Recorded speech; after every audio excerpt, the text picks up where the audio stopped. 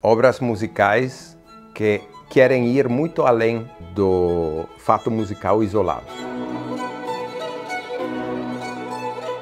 A música que dialoga constantemente com o nosso mundo, com o nosso universo, com as outras formas de arte.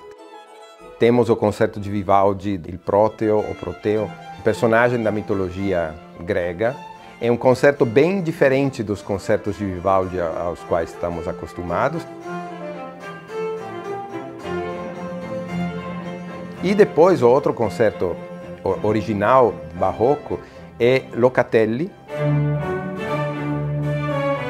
Pietro Antonio Locatelli, o concerto número 12, intitulado Il Labirinto Armônico. Mais uma vez temos uma obra musical que fala de labirintos, que fala de percursos, que fala de buscas, entrar e sair várias vezes.